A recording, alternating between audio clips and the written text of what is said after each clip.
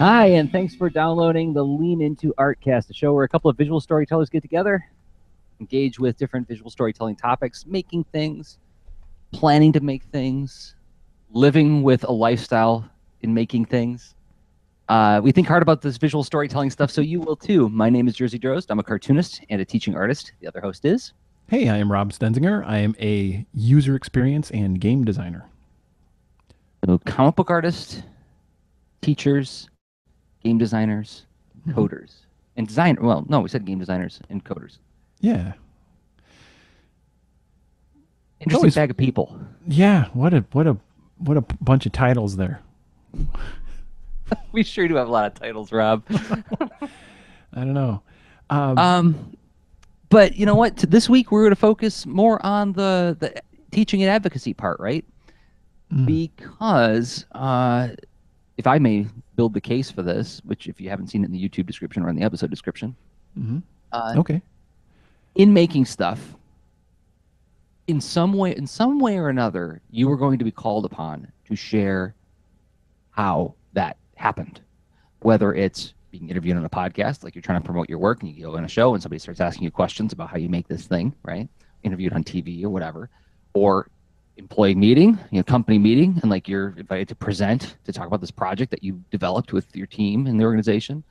Or maybe you are actually leading like a visit at like a university or a school or a library. In any case, at some point or another, or maybe just at a party. Maybe you're at a party with a bunch of people and they say like, "Oh, what do you do?" And you say the title and they go, "Oh, nice. What does that mean?" Right? Now you could begin to go into the nitty gritty, or how do you think about unpacking your work so that you can communicate that in a way that is understandable to somebody who's never done it? You remember? Ever heard that metaphor of like the frog trying to explain to the tadpole what air is like? That's very folksy. I like it. Rob, ever tell you? But them Duke boys. Holy. Is it okay? So in that case, the in some ways you're trying to relate it with two very different perspectives, right? The frog and the tadpole. But I mean, or if you have, maybe you're just meeting a frog that's in a different swamp, right? Right. And my swamp has a tire. What's a tire, right? Yeah. It's or the other example I've heard is like trying to explain the sensation of skiing to somebody who's never done it. Right? Like there's going to be some language barriers there, and there's going to be, at least in my experience, there's been language barriers based out of familiarity and jargon that comes with being deeply involved in something, right?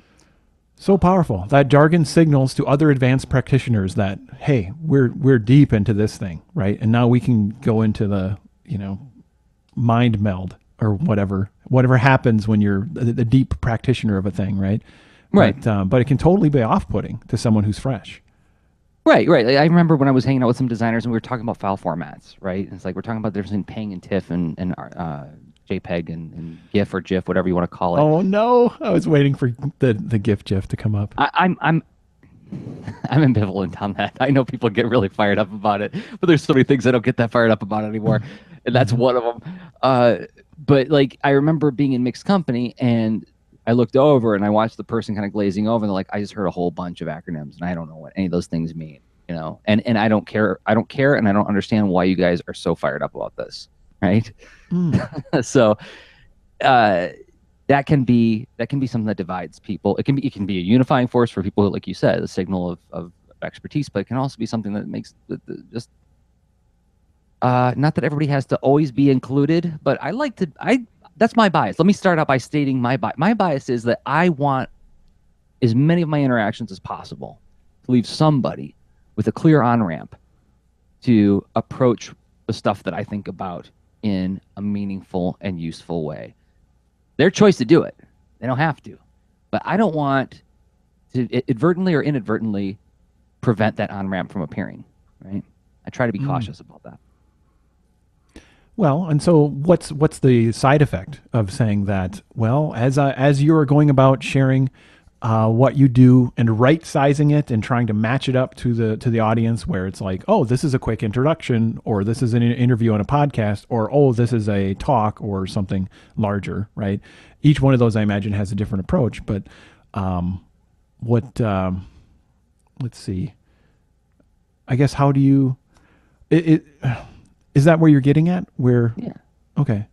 Yeah, I think that's what when we start with the first half of the show, we talk about like on the ground, how we think about approaching different audiences in different situations, and like what are the concerns that we, are sort of our workflow for putting together these kinds of unpacking scenarios.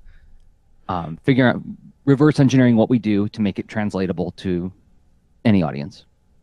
And then the second half, we can maybe talk about, some of the questions and the rationale why we make those choices. I think it's awesome, and I'm really curious to circle back to the on ramp thing, because there must be that sort of matchmaking that's happening where it's like, gosh, what was that movie with the aliens from the '90s with the would you like to know more? It was Starship Troopers. Oh, right? I still haven't seen the- that. Oh wait, no, I Oh my have. gosh. I have seen that. Yes, that's that really gory one. It's really gory, but Yep. like there's some ambient things that convey the I don't know, quirky aspects of that world, like their interactive posters and stuff, and it was like you could block by it and be like, okay, I've got enough, but you could actually stare at it and it would tell you more. Ah, yeah, yeah. I feel like I'm constantly leaving that invitation wide open. Would you like to know more? I'm ready to. I'm ready to hold up the line. There's other people that need this room, but you know what? You asked, so here we go. Perfect. Okay. Well, then how about I hit the music and we make our transition over to on the ground. Ready? Mm-hmm. Here we go. Boom. Up. Okay. Here we go. Boom. Sync.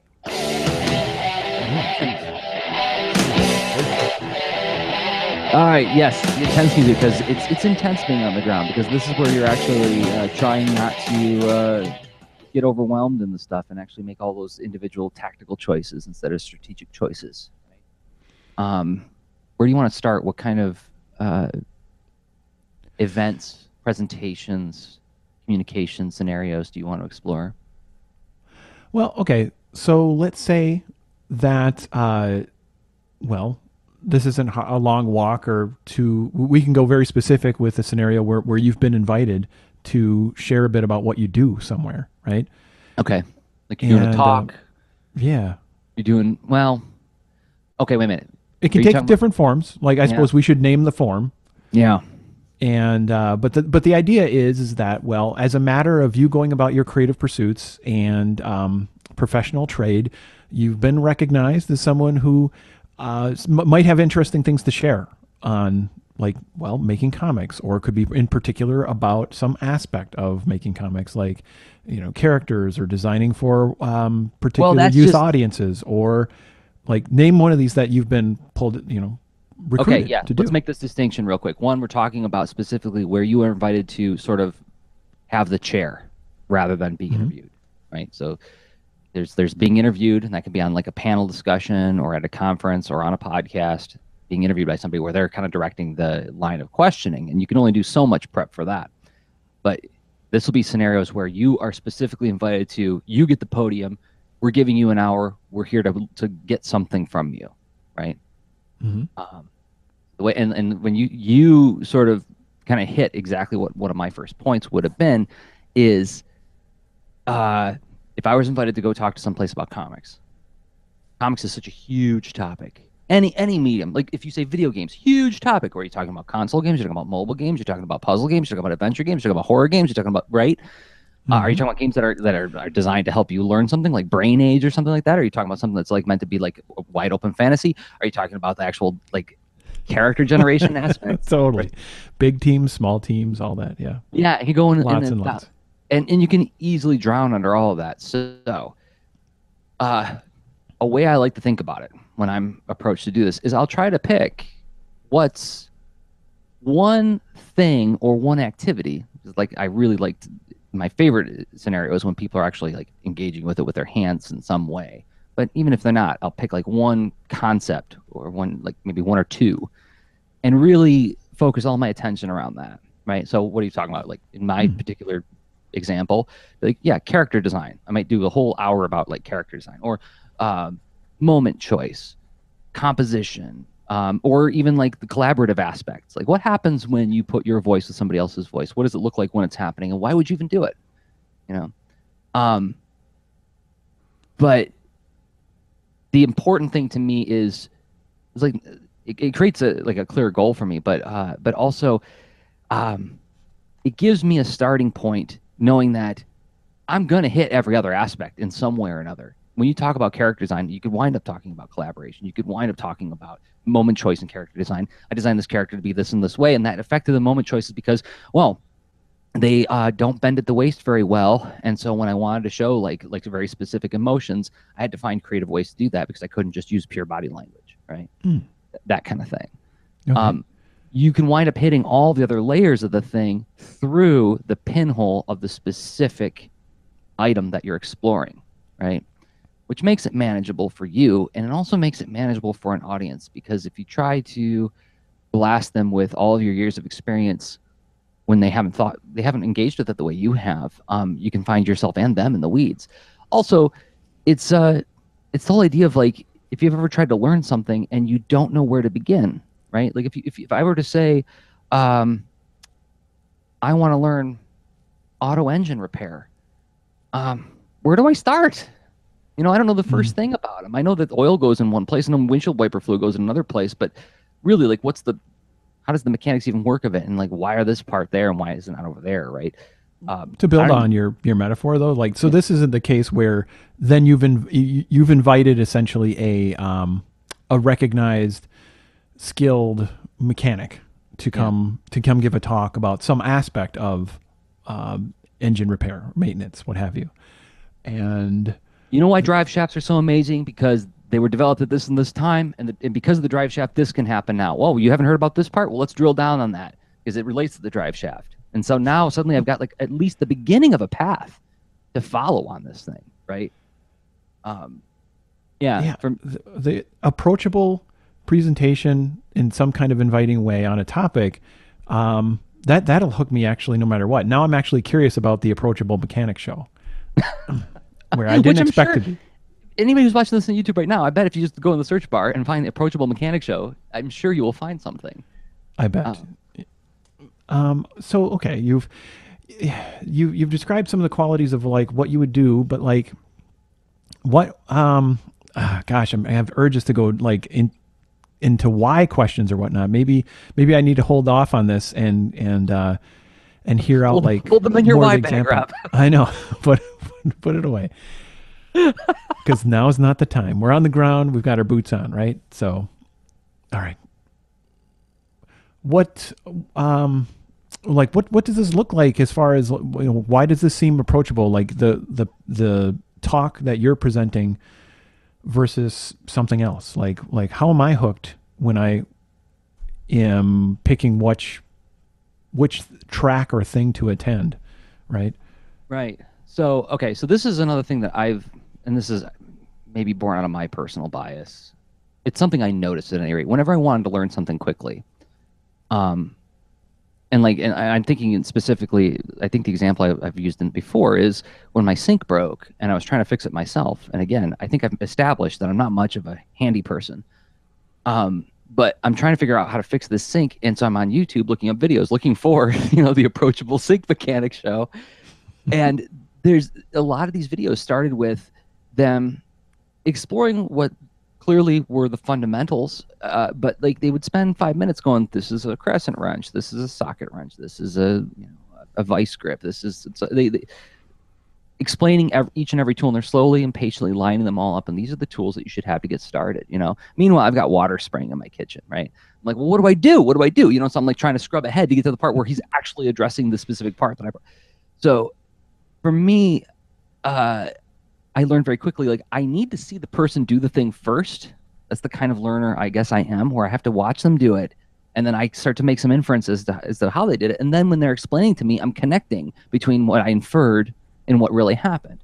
So when I'm doing any kind of presentation, even if it's not something where somebody's going to like specifically draw, even if it's not one where it's like a workshop, even if it's a talk, something I like to do is, we've talked about this off mic, is the magic trick part, where you put into action the principle that you're going to explore. And so something I do with my young students and even with adult students when I teach an adult class is I start with a blank sheet of paper and I just solicit ideas from the crowd. I'm like, okay, we've got, shark, truck driver, grumpy attitude. Let's go. And I start putting the idea together and I talk through it while I'm going, right? Oh, and I specifically use language where I say, like, I'm going to hand over my drawing hand to your brains. Your brains are going to feed my drawing hand the ideas to make this thing happen.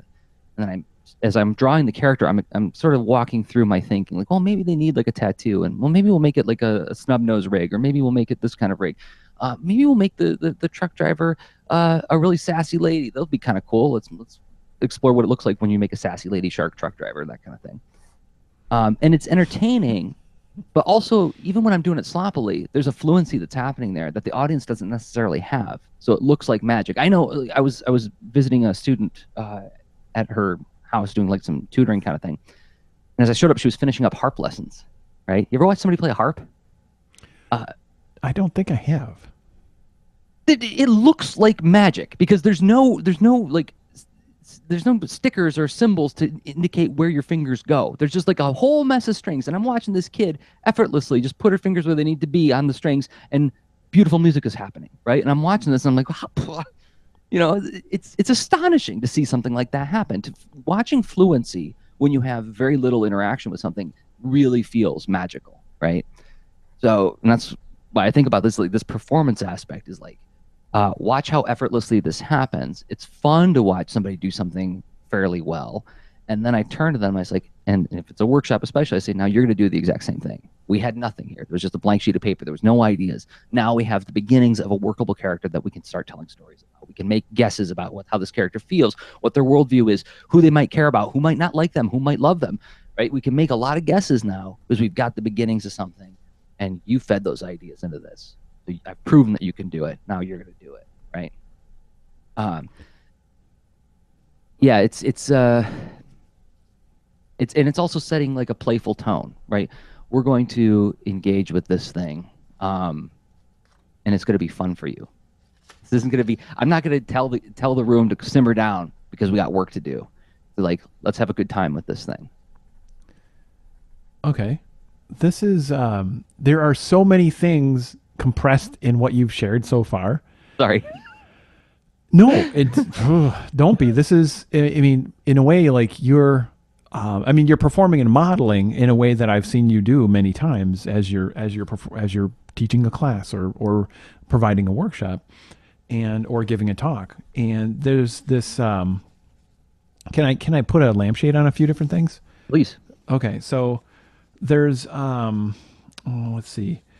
You start out with the whole setting up this whole thing as a structured activity that has a lot of intention, right? And that this seems to, okay, we can dig into why and whatnot later, but then there's the whole, like, during the event, then you're sort of hooking and inviting people to come along with you. And it seems to be based on a few different principles of like participation. It's not just me, it's us, right? You kind of create a lot of ways to get involved and making it safe and okay to be involved. And some of that is like you're being very transparent as you go, like you're really sharing your thoughts as you're performing. And that it really helps with involvement and understanding what's going on.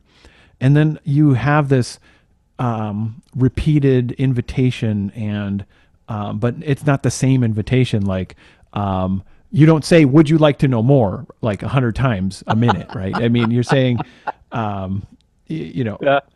Come along, this is fun, and you're demonstrating and giving credit and positive feedback, where it's desirable to like come along with you on this pretty safe experiment. And I find that tone is a lot more comfortable for all involved than being self-deprecating, right? Like I make self-deprecating jokes during my presentations all the time. But if I'm up there saying, yeah, I really don't know what I'm doing. I'm kind of faking my way through this. And geez, I don't even know why I'm up here sometimes, like that kind of humor. I feel like it reminds me of something that I heard, cartoonists say like 20 years ago about portfolio reviews. And you go into a portfolio review and like, well, this is my best stuff, but here it is. And to which the portfolio reviewer is going to say, well, show me your best stuff, right? um, People show up and they want you to be fluent and successful at what you're doing because they're spending their time with you, and if I make fun of myself and diminish my own abilities in order to not be Mr. Big Shot up there saying, "Hey, everybody, I'm a master and watch this," um, I think has also a negative effect. I mean, having done that Well, before.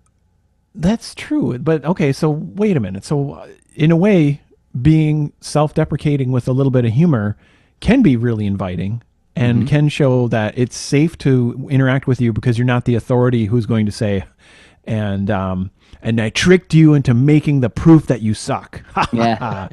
You know? Yeah. And so you're not going to do that. So how does that work?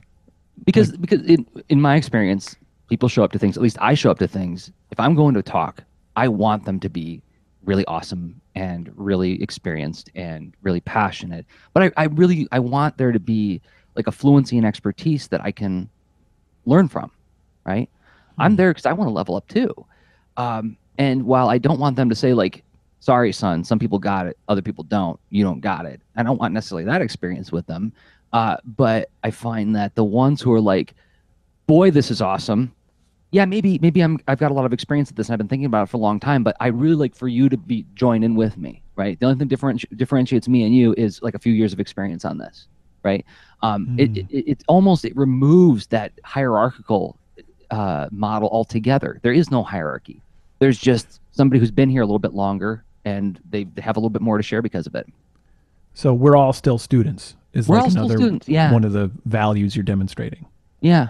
Yeah. And so and for me at least, language that I think is really important to me is um we did this, right? I handed over my drawing hand to your brain. Yes, I did the drawing. Yes, I put the ideas together. But it was a collaborative experience. And I really want to underline that verbally to the audience. And then another thing I'd throw in from my experience in working with students and working with people in presentations is um do you remember the Simpsons episode where the animator comes to school with his cartoon called Danger Dog? No. It's a pretty funny episode. It's the one when Bart Simpson makes his own comic called Angry Dad. He's inspired by this cartoonist, and he winds up making internet cartoons about Angry Dad with this internet startup that goes belly up because the cartoon was made in the year 2000. Um, but in that, like after the animator comes to the school and does his presentation, it cuts to Bart Simpson's classroom, and all the kids are making comic books. And like, I'm making my own original character called Danger Cat. Like I'm making Trouble Dude. Like they're all just aping what they just saw, which is what you do when you're a kid, right? Because Mm-hmm. what the animator did in that situation is he provided sort of like a target for them to try to hit. And when you don't have a ton of experience with the medium or the craft, you just hit those surface features first and foremost. So, me doing that little demonstration at the beginning also gives the people who really have no idea on where to start, I gave you a target. And there's always a small percentage of the room that does exactly what I did. Well, I made a shark truck driver, like, that's terrific. What'd you do? Let's see. Explain your choices to me, right? That kind of thing. Um, which again provides an on ramp for somebody who might not have had that before, right? And so what if it's aping what I did? It gets them started. Well, I mean, it's no longer alien at the very least. And now, yeah, that's something that is truly where you have no fluency. It's scary to even try to even pick it up. Where even if you have a little bit of like side door or back door or some sort of fluency, like I don't think I could play a harp, but I wouldn't be afraid to try it because I've played around with instruments a fair amount. But I think I would be pretty reluctant to like operate like like construction equipment or Yeah. um, Or go ice skating, right? Like I know oh, I've told you stories about me like having really bad experiences on ice skates because it's like I'm this very tall, not insubstantial man, and there's a mhm. bunch of people around me. If I go down, there's consequences, right? A Um, lot of physics going on. like, So, but okay, so what if? But you could see that it's possible if someone was providing. You had a great, the approachable mechanic ice skating teacher. mhm. This may be a different story. Yeah, yeah. And I would also say, like, I think this is an anxiety that we all experience. I think on a pretty regular basis, but we probably don't notice it as much. Like, for instance, when I talk to other cartoonists about like even little dumb things, like they ask me, "Oh, what are you drawing?" And I'm like, "Oh, I'm using Clip Studio Paint." Oh, I could never walk away from Photoshop. I've been with it my whole life, and the thought of having to learn a new software, oh, who's got that? Right? It's the same kind of Oh thing. yeah. And to which I go like, well, actually, it's really similar. Like, nope, nope, nope. I don't even want to hear it because I've got my thing and it's comfortable, right? So, Yes. um, and that's not to diminish anybody. That's actually, I think it's just a very human thing. We get into our comfort zones, and it's, I think, especially as we get a little bit older too. So I'm actually like when I'm teaching adults, I'm like 3 times as gentle as when I teach kids because like kids, it's like here's a pencil, like oh here's 45 drawings. What's next? Um, so yeah, so then like the last thing I bake into if I'm doing any kind of like thing where I've got the podium and if there is room for me to invite the audience to do some kind of drawing activity, I try to come up with some kind of like discrete thing that they can do. Like I said, I do the demo and I say, now you're going to do that and try to do something that with the time allotted where they can walk out with something finished, right?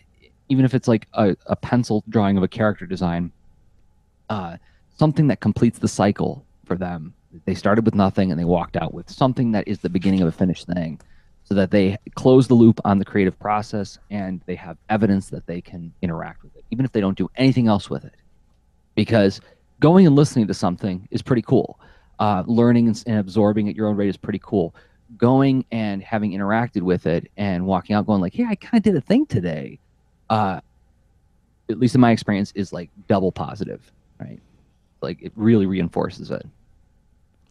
Well, I mean, and have you seen, um, like, what are some differences from what what you've experienced? I mean, was there have you always had these set of principles and techniques and stuff? And like, I I'm just wondering like what it looks like without some of that at the end, right?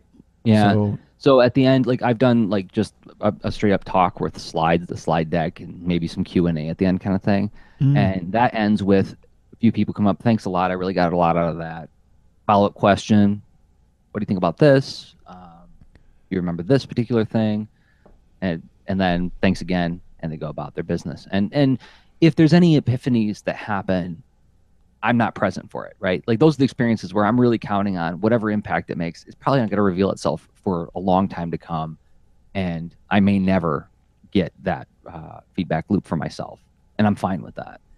Um, but when you have people interact with a thing and try it for themselves, especially when you see that they're a little bit nervous about doing it and doing it wrong, and then when I get to come around like, oh, this just happened in my classroom, this little girl, she loves to draw, but she's never made comics, and so she's working on her characters, and I'm like, okay, well, walk me through what you got there, and she's like, oh, well, this is a really nice taco who because he took a really bad elixir, sometimes turns into a really evil burrito. And it caught me so off guard that I burst into laughter, like real genuine laughter. Like yeah. why where is this coming from? This sweet little kid who's got like this nice taco turns to be why would a burrito be evil versus a nice taco? You're showing us some biases here.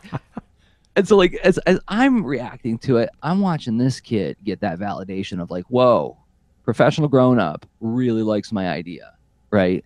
And I watch that kid suddenly work with a renewed zeal because you want that reaction again, right? You want to make people laugh. Everybody wants to make people laugh. Everybody wants to get a positive reaction from an audience. Um, and but also it's like this clear signal that what you're doing, what you're making is good and meaningful to somebody, right? And I think that that's a feedback loop that you don't get when you attend something and just listen and absorb, right? It's not, I don't think there's one more valuable than the other. Let me make that clear. I think that they both have their own value and meaning, but one has a much more present and immediate kind of feedback to it. Totally. I agree because even in a talk that's not technically an interactive learning experience, I really do like to have some kind of participatory thing, right? So how many of you feel this way? How many of you feel that way? And well, someone, first person to shout out a situation, let's noodle on this. Like, what's like first time you notice a really bad user interface? Like, okay, pick that. All right, what is this? And now, okay, so it's a combination of like something comes out of the crowd. This event is unique to right here and now, no matter what's in a slide deck. It's something that we created. Yeah, I was once present together. at a talk where the presenter said, please don't video record this because I've worked really hard on this presentation and I travel around the country with it and I really count on its value, to which I get that. But then like the second question I had was like, but why wouldn't you change it up for every place you go? Like that's what I would want to do, right? I would want it to be like fresh and unique every time and have like, and there's gonna be moments where maybe it bombs a little bit, but there's also gonna be parts where it's like, this was yours. This experience was all just you and me in this room together.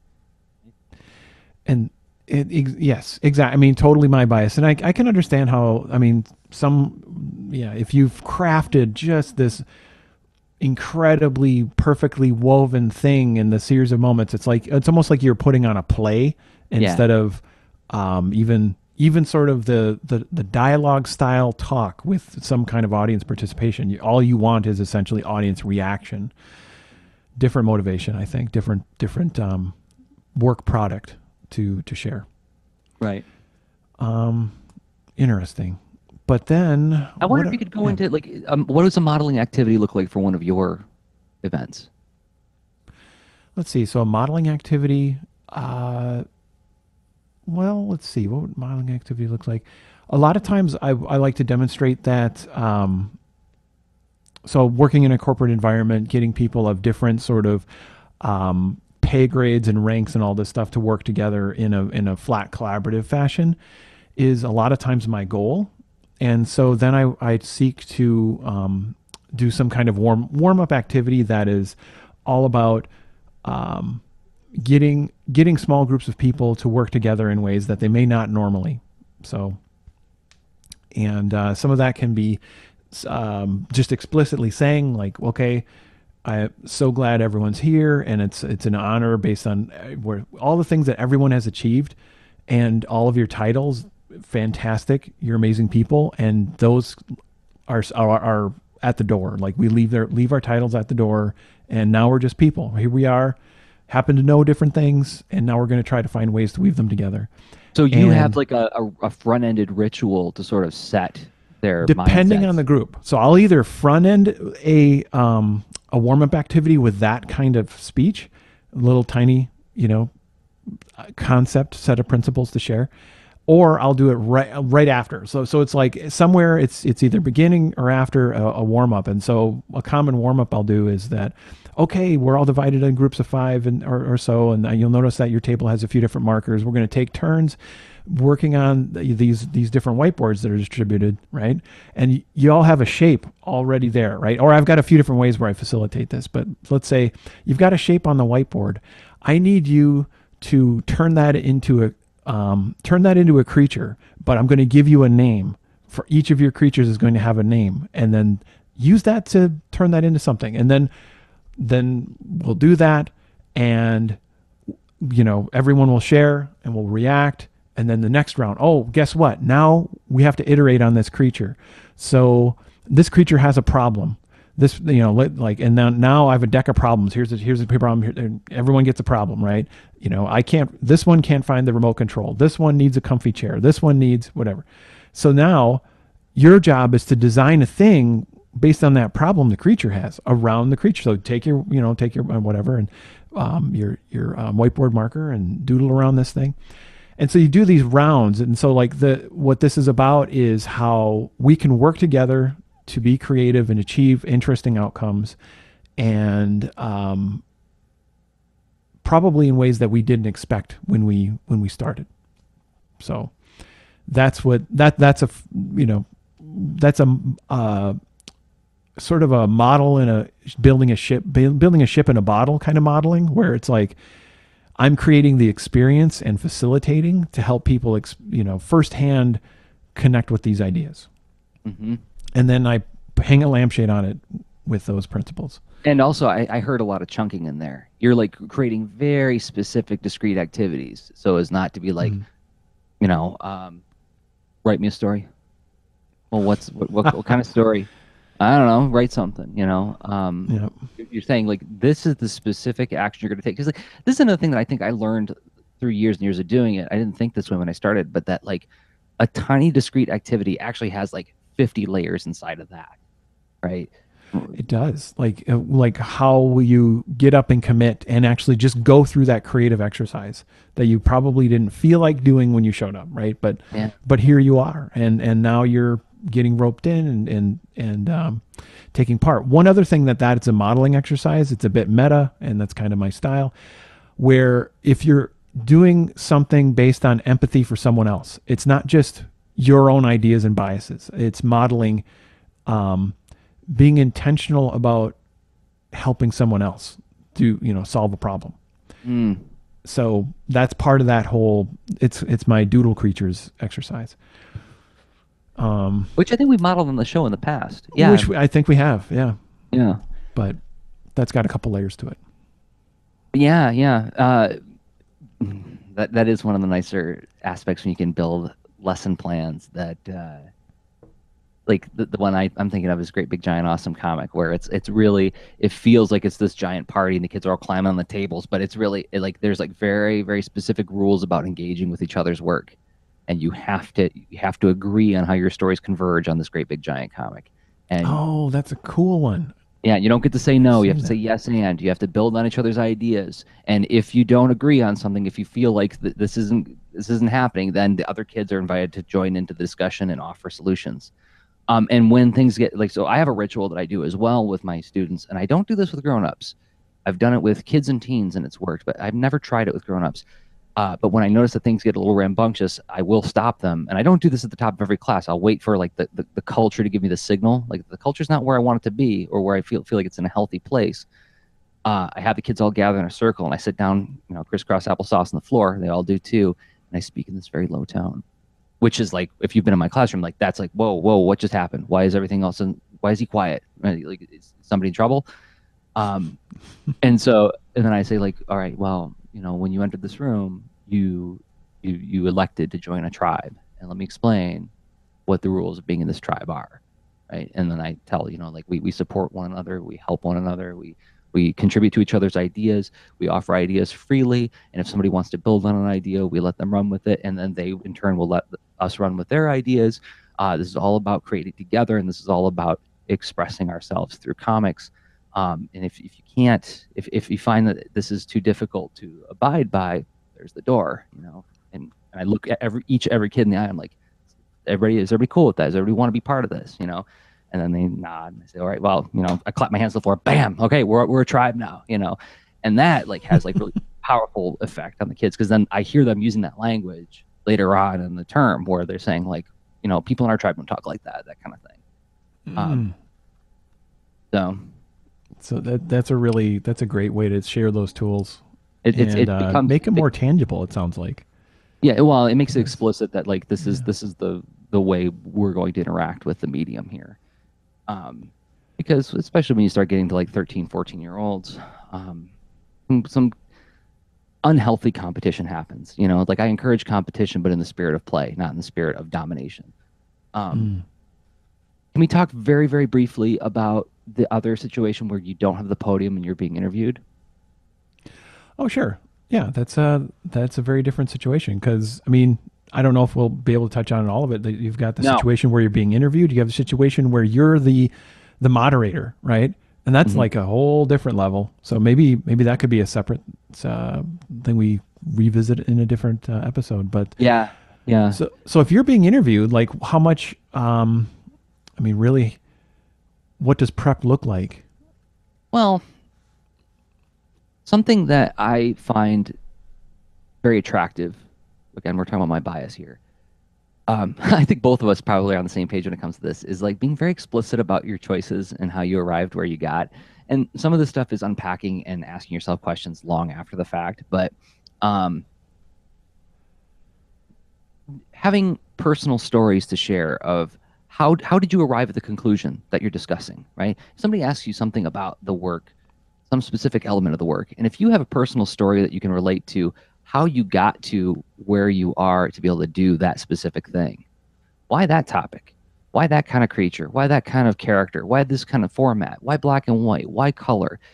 If there's any kind of personal story that led you to making those decisions, I think that's really interesting to people. And again, it helps people on ramp to it because then it's not this work of absolute genius that just descended and you just accepted it and you put it on the page. But like, there's like a million life experiences that lead you to creating the work that you create.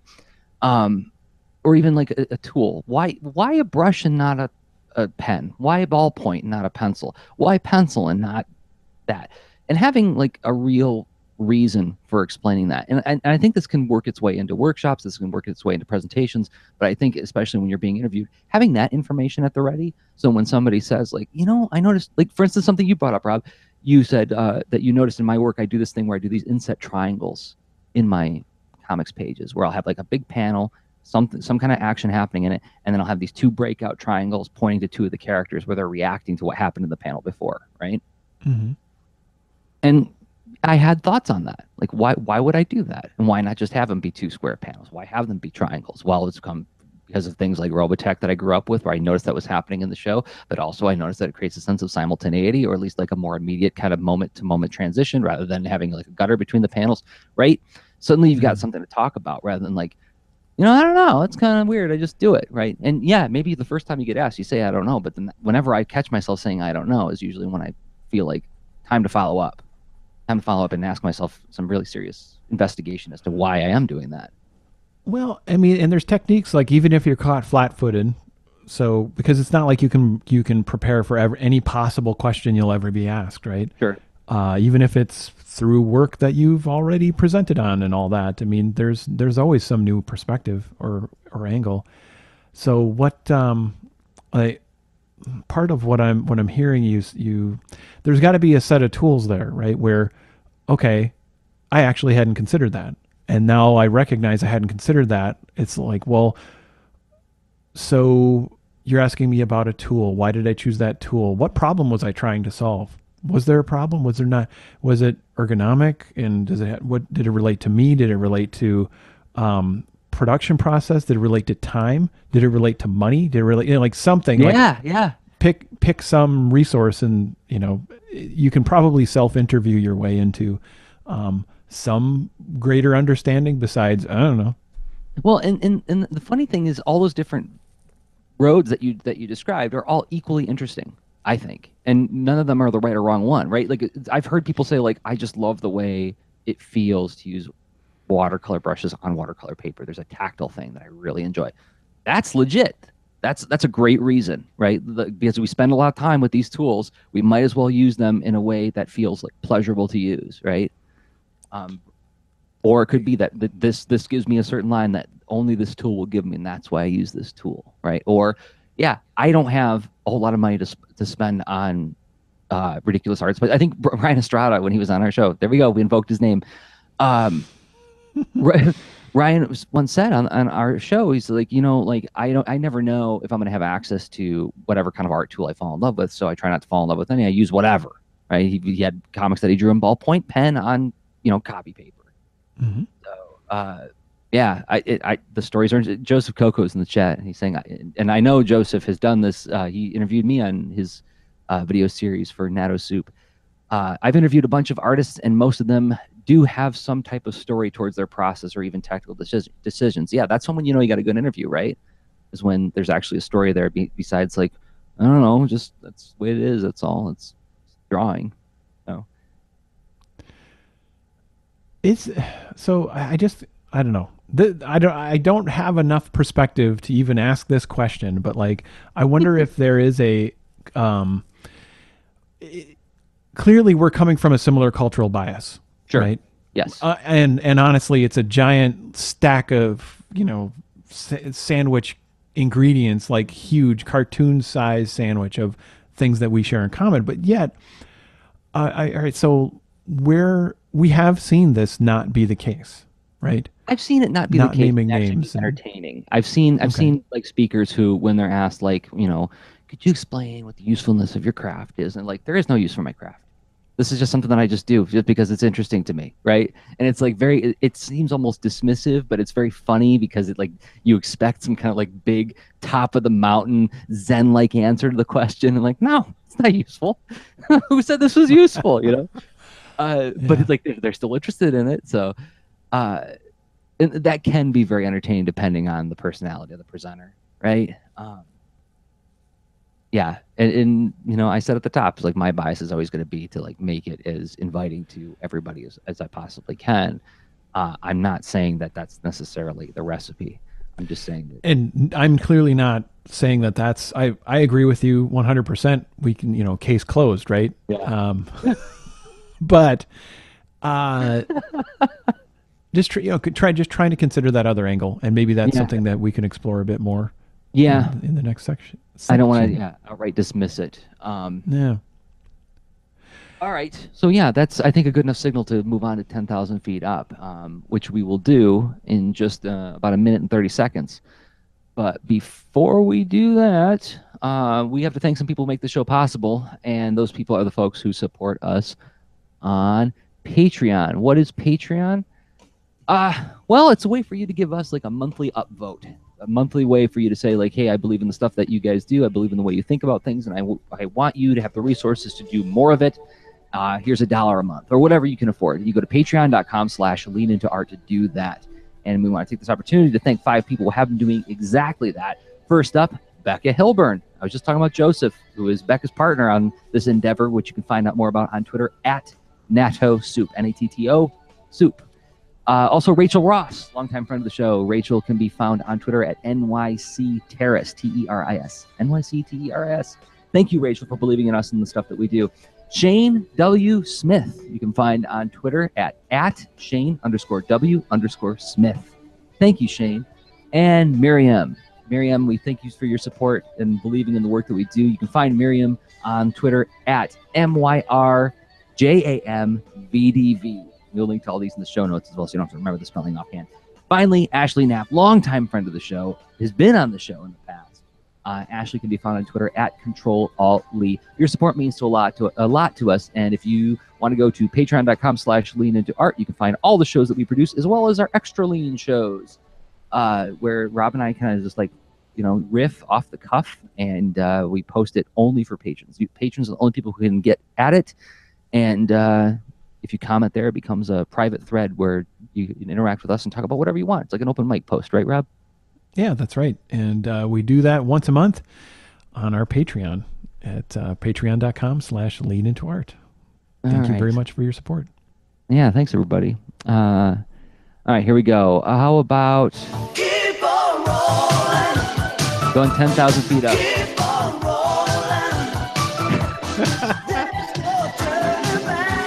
Does anything feel more 1985 than that?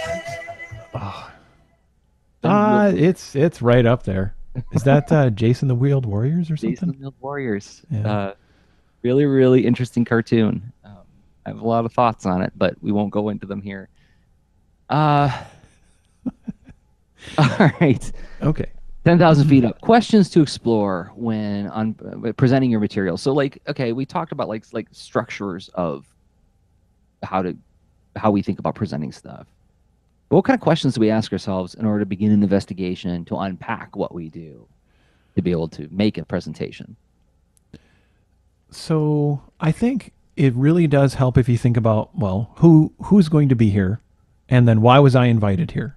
And if you can chunk those two different perspectives over a timeline, I think it gives you a bit of a narrative to dive into. So that there's going to be a reason for someone to attend. What's sort of the broadcasted signal of like, I want you to be curious. I want you to be here, and I want to share this time with you in the audience. This is my this is my pitch for the thing. Maybe I can't come up with that right now because I'm actually going to have to think of later on the timeline my maybe I'm thinking of the buildup or the crux of the whole talk or workshop, or maybe I'm just thinking about the outcomes and then I'm going to go back. But either way, I'm playing with time and saying, beginning, middle, end, and then a couple of perspectives, like from someone attending and someone who is sponsoring.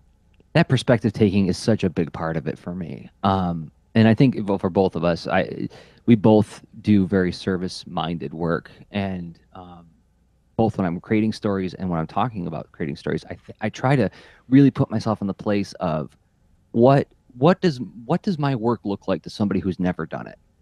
I remember when I was a little kid, this would be like third, fourth grade. Our local news station would do the weather report, and they would cut to a cartoonist who was drawing. He was always drawing a duck, and the duck would be experiencing whatever the weather report was going to be. And it's just like this quick little marker drawing. Now, I haven't seen these cartoons in ages, so I don't know. I can't attest the quality of them now. But as a child, it was like the best part of the news, right? Like, It sounds like it. tonight's news: problems, problems, problems, problems. Oh, here's a guy drawing a duck in the rain. When you're 10 or 9, what are you going to be interested in, right? But as I watched it, I remember it looked absolutely magical. How quickly those lines, and because maybe there was an underdrawing, I couldn't see it, but it looked like he was just throwing down random lines, and then after about a minute, there was a picture. I was like, how does he do it? And I remember that real feeling of electricity, so having those kind of memories makes it easy to go back and say, like, okay, what does it look like when I do this? Well, how do I make that magic trick go away? How do I lean into it? How do I play into that mystery? And then how do I slowly remove that? What's happening when that guy's doing that with the duck? How would I explain that to my 9-year-old self so that he could begin trying to do it? That's let's see. So is that a bit of, so you got some personas into perspective taking? So you're thinking of like, walk us through what a persona is again. Yeah.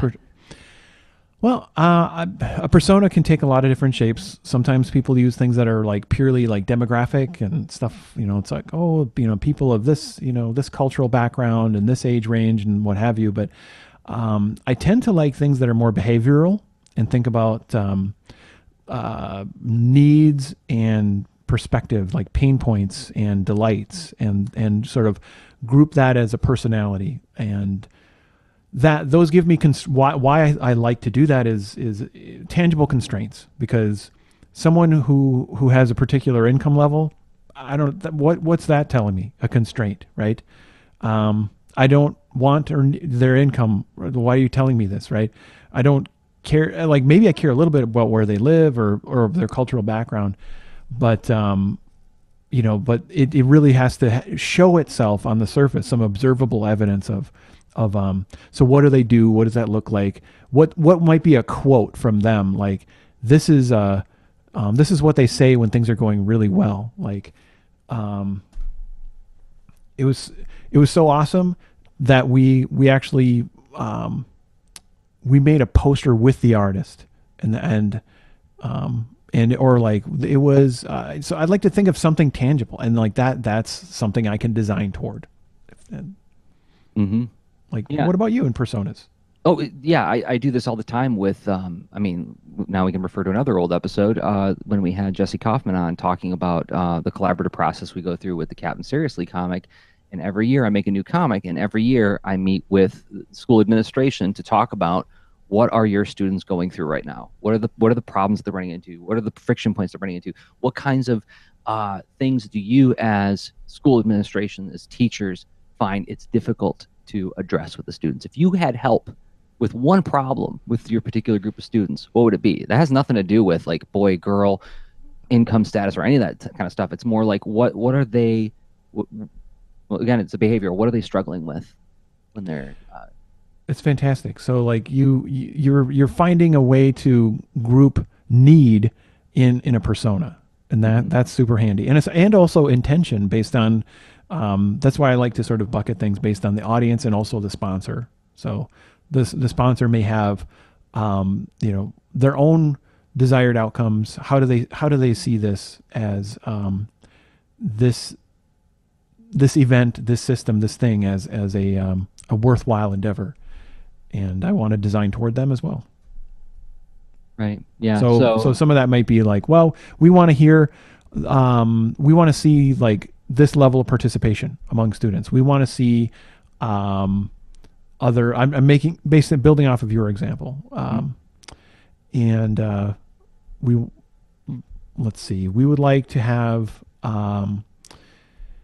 let's see a I don't know people this many people sign a manifesto about being a committed community member or something like that, right?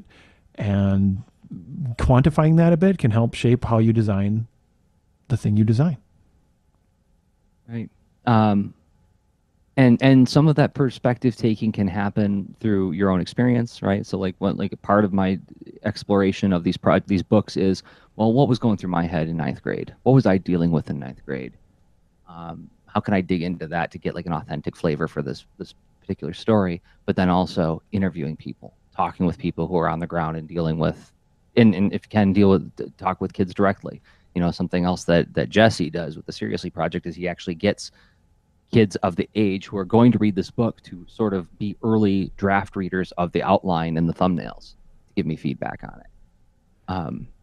That's huge. So I mean, in this case, I mean that who knows? It's often possible. Like you can have sort of people that match that audience, but without actually having to do the event kind of thing.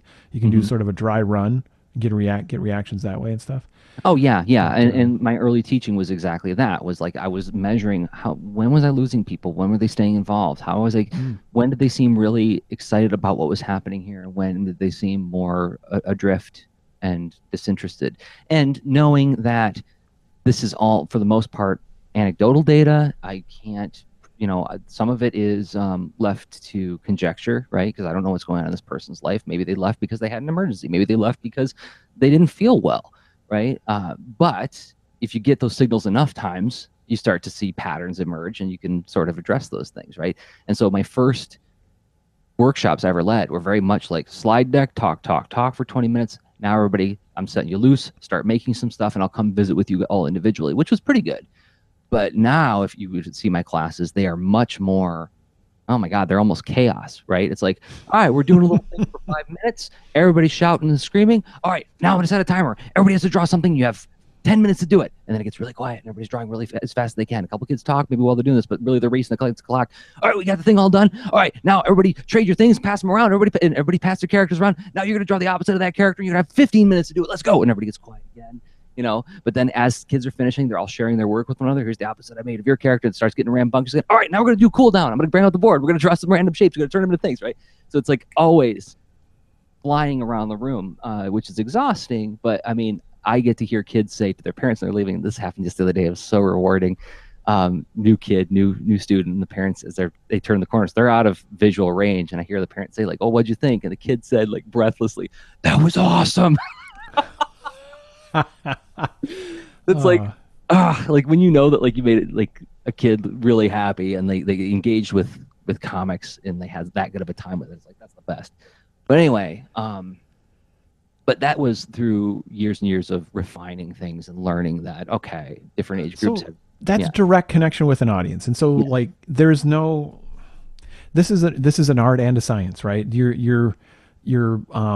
You're learning as a practitioner as you go. You're developing and changing probably because of how you question and critique. Your biases evolve. Like what you think is a quality work product will change over time. What you think is a good reaction from the audience will change over time.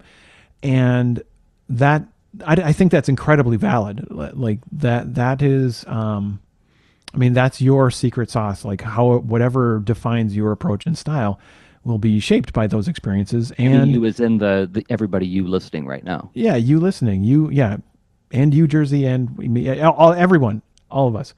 So if you choose to go about this endeavor of sharing what you know and what you've learned so far, and how, and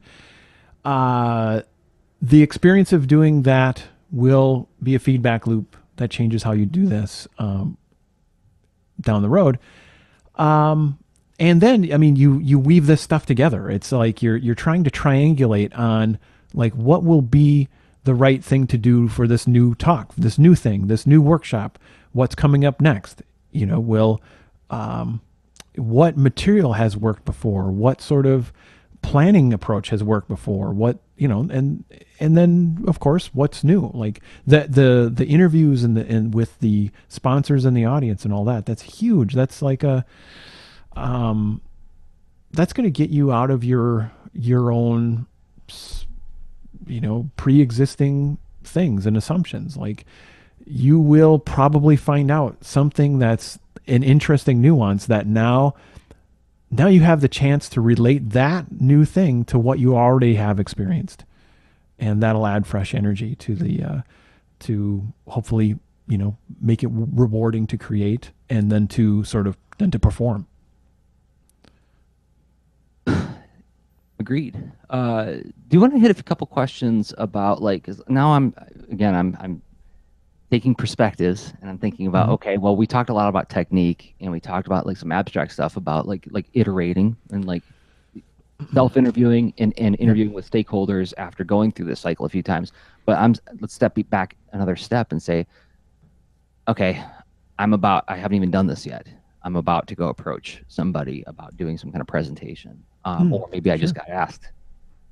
What questions might we ask ourselves to begin the self-interview process to deconstruct and reverse engineer our work? How do we start looking for interesting places to dig into our work to start to unpack it and then begin structuring it into the discrete activities, the magic tricks, and the personas and the service-oriented investigation? What kind of questions would you throw out? So is this the case of you've been invited to talk somewhere and then you're really new to it? Yeah, you're new to it, and okay. maybe you haven't spent a lot of time like trying to figure out what choices, how you arrived at all the conclusions that you've arrived at so far, right? It's been intuitive up to this point. Well, and then there's another scenario that's not the invitation. Sometimes you throw your hat in the ring to say like, well, I have a proposal for a workshop. That's actually more common.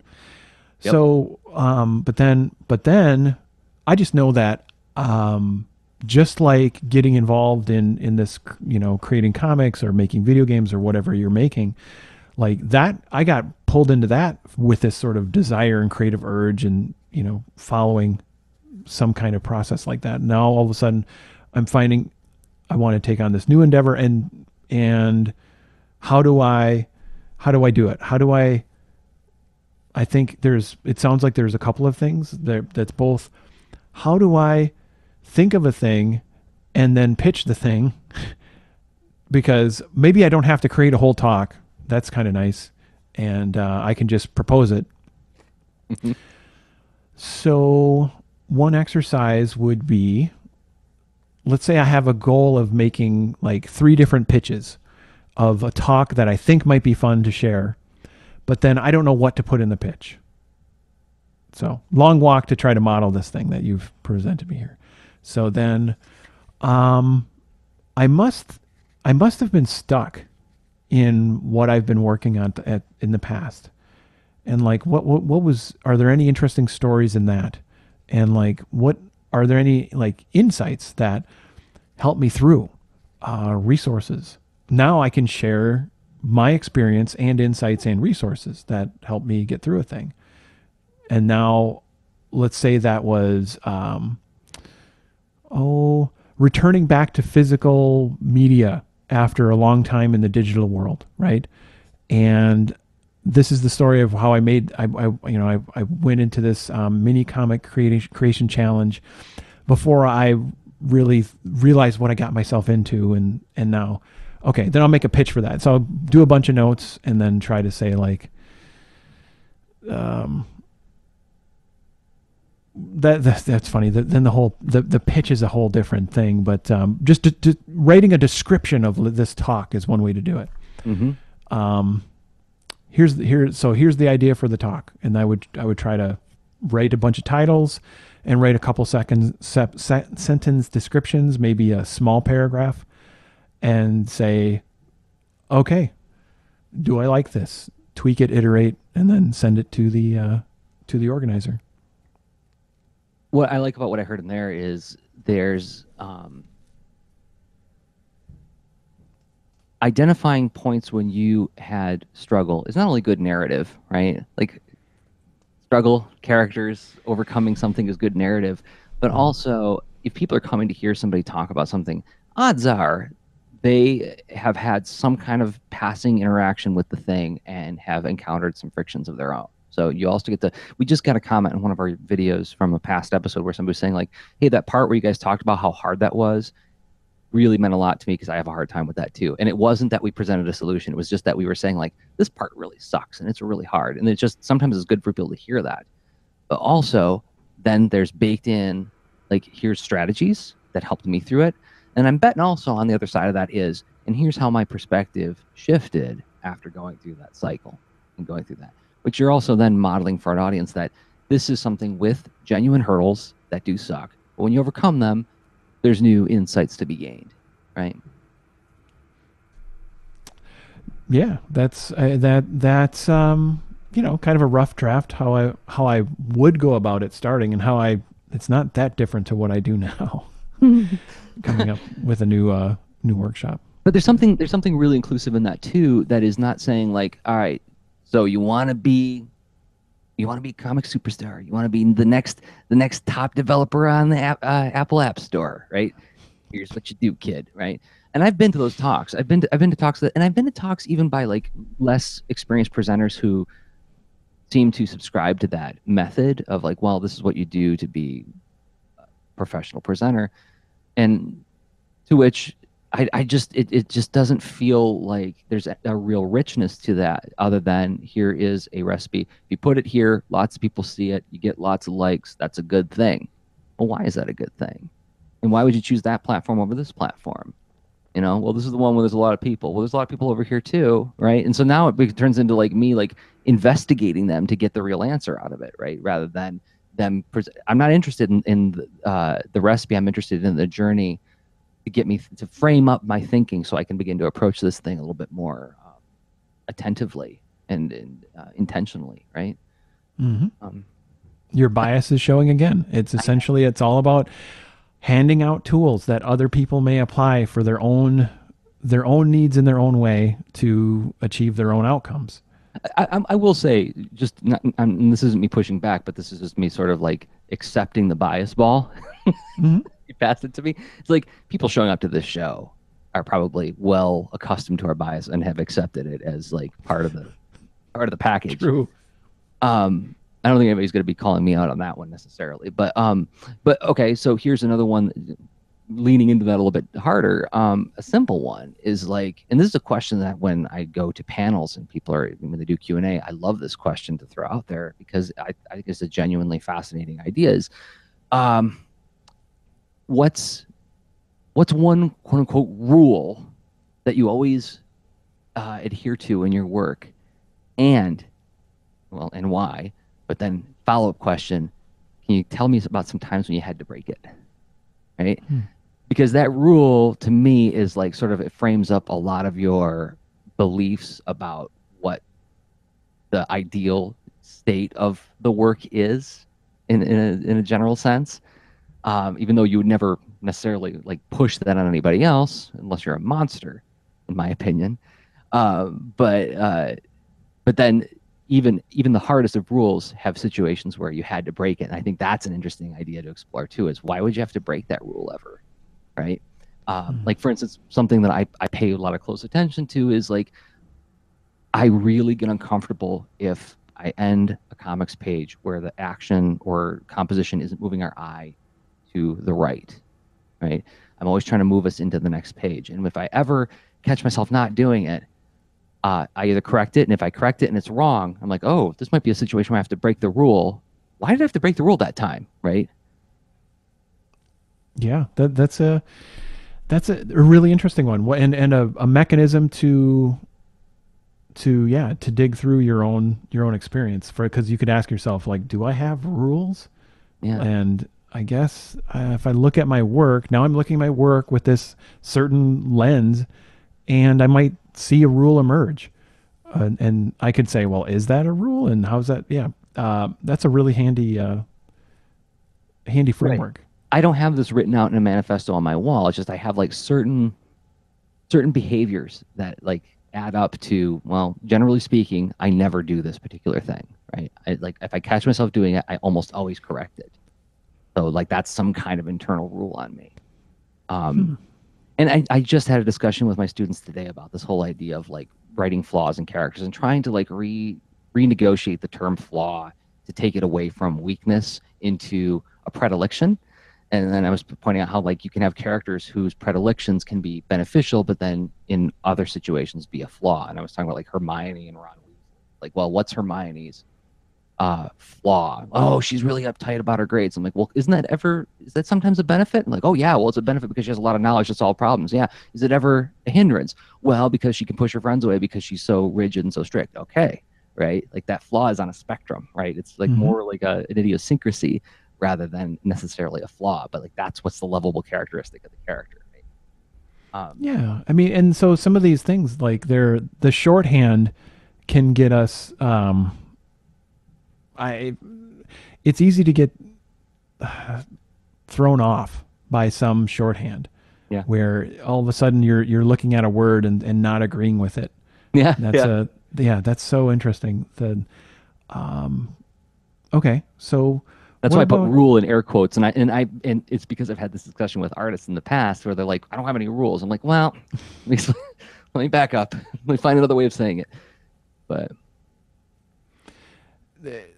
which that's a really good point. So like again, if you're it's the I mean, you've talked about this for years, but having essentially this critical eye when you're minding your own business, enjoying a movie, and suddenly something jumps out. Maybe feels like it bites you, and all of a sudden it's time to it's a chance. You don't have to take this opportunity, but you could now start digging into that.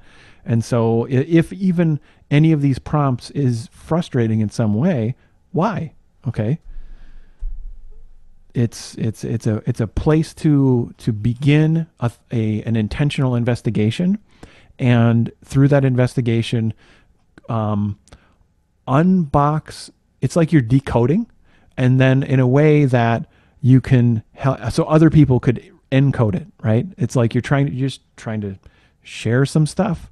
How can people consume it? They've got to be able to, you know, if you're putting it in some format that doesn't make sense as an experience or as a narrative or as jargon, then maybe there's more work to do. But okay, I've got two more that I want to hit before we maybe get to okay. final thoughts. And maybe one of them will be final thoughts. I think that's a big one. Mm. Um, this show itself, the format and structure of this show, I feel like is um, a case in point of the presentation, right? Because you could take either half of the show and just treat that as its own separate presentation, right? Mhm. We like to do both because we think that, well, maybe we don't. Let me ask you, do we think that those things feed into each other? My guess is yes. That, like doing the practical exploration, here's us doing it, here's us thinking about it, I'm right? glad you finally asked this. This has been weighing on me. No. Dun dun dun. Turns out I totally agree with the format of our show. And it really there's a lot to the sort of energy between theory and practice, Right. or hands-on and reflection. All that. It's a way to get more immersed in anything. But what's funny is I was having discussions about this very topic with some other creators in my life, asking, what do you think? And they were coming at it from the standpoint of, well, why do you have to have the 10,000 feet up section? Why don't you just have the on the ground section? Why can't that be the whole thing? And I was like, good point. You could, if that's what you want to do. That is totally valid and legit to just show the nuts and bolts. Here's how I do it. You draw your own conclusions about a lot of the rationale. Maybe that's not for me to decide. Maybe it's for you to decide what the rationale is, right? Maybe I'm making it more inviting by inviting you to develop your own rationale as to why you arrive at those choices. Fine. Or if you want to talk about it purely in theoretical terms, more academics, sure. Um, I like French fries with my burger. Does that metaphor even work? I, it totally does. I mean, it's not. Um, and what's funny is this format isn't a shackled thing that we have. I mean, we hack it all the time, Yeah. but because we can continue to revisit and reinterpret what which section is more important to emphasize this time around, because we feel that this topic is more of a hands-on thing or what have you, um, or the other opposite. And even how we interpret, sometimes it's hard to separate, and either way, it's a mechanism that pulls us through the experience of sharing what we've experienced or learned, or just would like to dig into. What's funny is this format generates stuff. Yeah. So we don't even know what's going to come out necessarily until it's a more of a it's a way to explore and discover, and in addition to present. And then to be a little bit meta on this and back up and look at what we just did, that's also what I'm doing in my classroom experiences. I'll ask myself, okay, what's one tiny thing I want the kids to play with today? I want them to play with moment choice. Well, what if I had them capture a scene, and I do a little bit of presentation on moment choice, but I have them capture a scene where I write out some, there's actually a workshop that I did called Sequences and Consequences, this very idea, and watch how they interact with it. Iterate after we go through those cycles together, and after the conversations that we have based on that, right? When we just lay out 6 index cards, they draw the scene as they see it in their head, then we rearrange the scene to find an equally valid flow of information, and how does that change how it feels. And it was all based on, like, how can I efficiently get them to produce 2 different stories? Well, if they only draw it once and rearrange it, they'll get 2 different stories. So then they get like that double feedback loop, positive feedback loop of, wow, I created 2 different books and I only had to draw it once, right? So, yeah, like the simple act of organizing the information and coming up with a discrete activity with a discrete goal will generate more material for follow-up presentations and workshops and so on, right? As it does. I mean, so the format, when you execute it, I mean, that's it acts as this design constraint that we have a conversation with, and things emerge. And what will emerge as our final question, do you think? Well, I've got one that I want to throw out at you and see. Let's see if you think it's interesting enough. Is I'm perfectly ready to accept a completely different one. Okay. Mm-hmm. But I want to think about. I think buried in a lot of our discussion here is you and I both have principles behind our work that we've either unearthed through this unpacking or maybe have revealed themselves through doing this stuff over and over again. What's the role of these principles, if they're even necessary, right? What function do these principles serve, or are they a construct that we sort of did the math already exist, or did we just like come up with names, or did we came up with names for something that already existed, or did we invent a system for describing something, right? I guess that's what I'm trying to get at when I talk about these principles behind our work. Okay, cool. I like that. Like, are they necessary? Are they why make them concrete? Like, does making them so explicit, is that really important? I mean, you had them already, so what? Yeah. Okay. All right. Well, that's what we'll close out with in about a minute and 45 seconds, maybe 2 minutes. In case you're actually hitting that 30-second button on your pod player.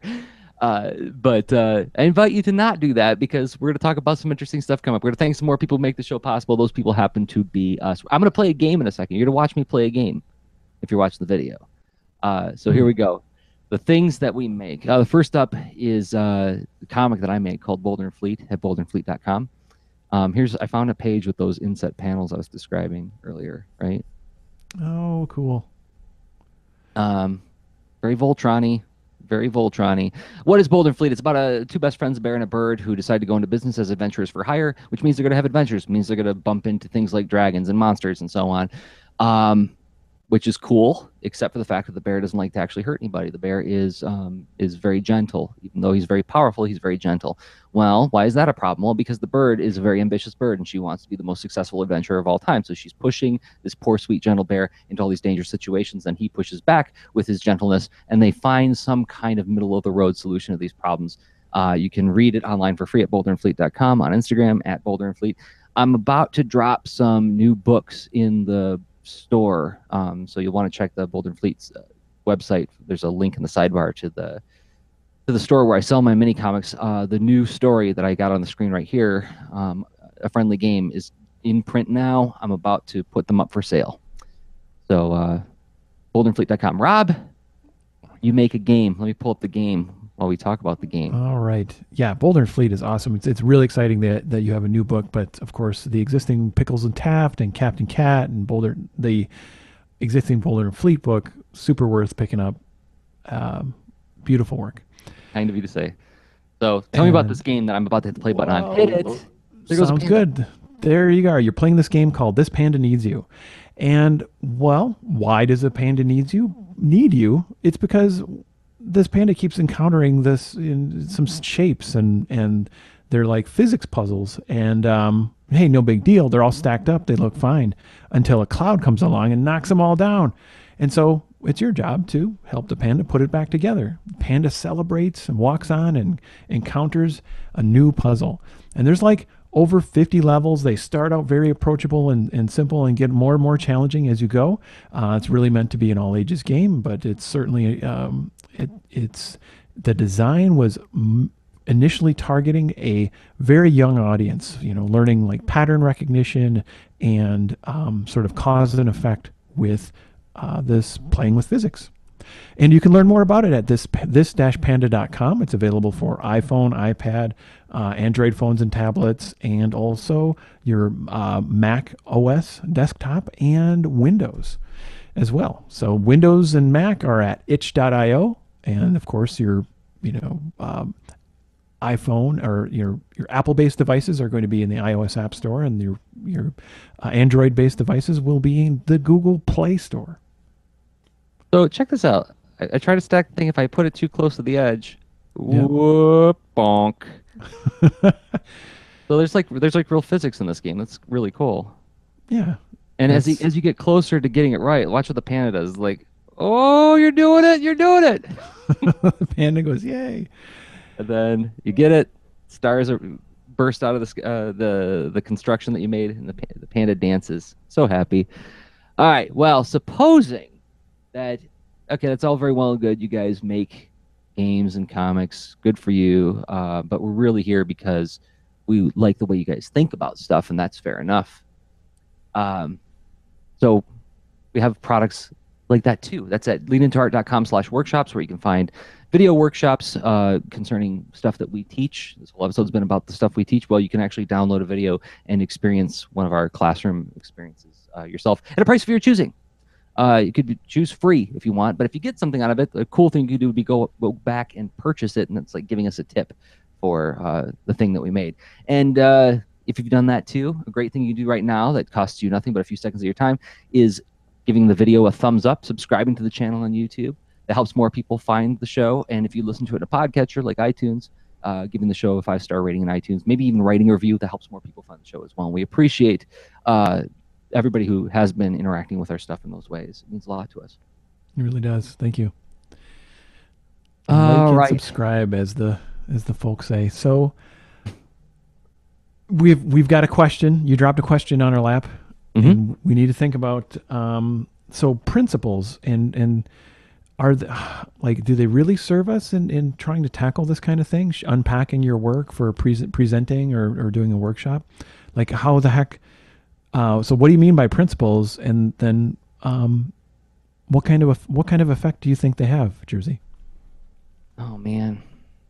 Well, I mean, like we can back out and talk about principles in a general sense. Principles help guide you when you're facing difficult situations where you aren't sure where your stance is on something or what the right choice is to make. Referring to one's principles becomes a great way to. It's a design constraint. You uh, aren't kidding, man. yeah, in a Yeah. really serious way. We've talked about the Stenzinger Code of Arms. That's a set of principles in a very like more broad sense, right? Um, but Hmm. as I unpack my classroom experience or my work for use in classrooms and in presentations, I realize that I'm often talking about what my principles are as well. Like, because in exploring why I do something, I notice that patterns emerge, right? There's a certain kind of aesthetic, there's a certain kind of point, there's a certain kind of approach that I really adhere to. And we've made a lot of points about our biases at the top of this one and throughout. I make things to be of service to somebody. Like I'm often thinking about how people will interact with the thing that I make. So when I hear authors say like, "Well, I just made something for me," it's like, "Wow, I have a really hard time getting to that." Like as I'm working on my stories, I'm like, "I want to make something just for me." It's really that's not a space that I operate fluently in right now. Um, so yeah, principles emerge, Hmm. and I wind up talking about them a lot. But I've also noticed that in recent years, um, I'm starting to get confused about what they really are after all. They're starting to get vague again. They're starting to get like fuzzy. Um, because every time I start saying a definitive statement about anything to do with my work, I think of a dozen situations where that wouldn't necessarily be true. Hmm. So, is it a principle then? It's That's yeah. yeah. I mean, that's a big topic. So maybe something has changed that the utility of what was once such a clear principle, it's out of context. It doesn't. Maybe it's no longer as. Maybe you relate to it differently now. Maybe who you're serving or how. So, I mean, something's different, and so like I can think of like the feeling of hmm thinking of like gamifying things using gameful design and how I've like that's an example of something that I've how I engage with that has changed over the years. It hasn't like gone away. It's present when I'm creating an experience pretty much no matter what because I find that some kind of tight feedback loops for an interactive experience can create this sort of self-teaching mechanism where essentially a user is having a dialogue in a way that's implied with what they're consuming, what they're spending their time with, and what they interact with. And every single bit of energy they put into it can be channeled toward communicating about what they could expect next or to reward that choice or interaction. And I've but how I feel like I had a clearer picture of like my relationship with that at one time than I do now. So I kind of get with what you're describing, but I still wouldn't sort of throw out principles as in there's typically some big motivating factor for you, right? And if you can describe that in a way that it acts like a signpost of like, well, I want this to be a let's see, not just a goal or some attribute or feature of a talk or a workshop, but like, let's see, I guess a principle would be something that you could really say, I believe in this. In a Yeah. way, you could say it's a very strong hypothesis that you're saying this gets to influence the project because of how I feel about it. And I can rationalize plenty how I feel about it, and maybe it upholds to plenty of different scrutiny, or maybe it doesn't. Either way, you've nominated. You said like I'm going to refer to this as a sign point, and it's going to help me find my way through this project. Um, it's a reference. And to speak to my bias again, like I react very warmly and positively to anybody who can make that statement, even if I disagree with it. I was Hmm. at CXC and I saw a lot of different cartoonists talk, and I heard some cartoonists say things where I was like, "No way," that is pure D wrong. but I admired the heck out of them for being able to speak to it so clearly. I disagreed with them 100%, but I'm not going to take that away from them by any means because they have very strong feelings about it and they stood in front of it, right? I got a lot of respect for people who can do that. Yeah, and it's funny. I totally respect it too because it's helpful for me to stumble into things I really disagree with in such a clear way, and Yeah. then look back and ask why. Because like if someone said, "Well, why would you make something in a service oriented way? Like this is about you, and this is about You're let's hitting on see." what I was disagreeing with. Well, all I'm doing is picking something I know I disagree with, right? Where it's inherently I believe in honoring everyone's time. Yeah. Their time and attention is a resource that is it is scarce, and I think it is a kindness and something to appreciate when someone chooses to share that with me. And I wish to somehow define the thing that I'm making in a way that lives up to honoring that, or me conveying that I believe in honoring that exchange, the time and attention. So There you go. You can speak to it. yeah, You have the principle, you've thought it through, and you can speak to it, and you can speak to it with a sense of passion and clarity. So I think that's a really great way to like round off and end on this thing. Is like that's something that feeds into all the other elements that we kind of spoke to today. that is awesome. That was a hard one to walk around. But see, there's that fluency thing again because it looked really easy from where I was standing, like watching you think it through. So, Oh, that's great. I'm all happy right, to I hear think that. we All right, did a show. I think we did a podcast. we did. So thank you for this discussion, Rob. And we'll be back. We record the show every week, Thursday nights at 10 p.m. Eastern Time, 9 p.m. Central. I forget what that is in UTC. One of these days I'm going to remember that. But anyway, it's on YouTube and then it's archived as a audio and video podcast at patreon.com/lean into art. And we thank everybody who has been interacting with the show, showing up for the live streams and talking about it with their friends and posting about it online. It means a lot to us. So until It's next always time, amazing. Thank you. yeah, until next time, everybody, I've been Jersey Drozd of leanintoart.com and Jersey Drozd on Instagram. And I've been Rob Stenzinger of leanintoart.com, also Rob Stenzinger on Instagram. Okay, bye. Show notes for this episode can be found at leanintoart.com. You can also follow us on Twitter at the user leanintoart, and you can reach us via email at leanintoart@gmail.com. And remember, leaners aren't wieners. Thanks for listening.